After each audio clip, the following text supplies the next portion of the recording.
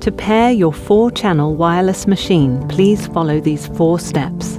Step 1. Place all 4 modules on a tabletop from 1 to 4, with them all switched on, displaying a green light.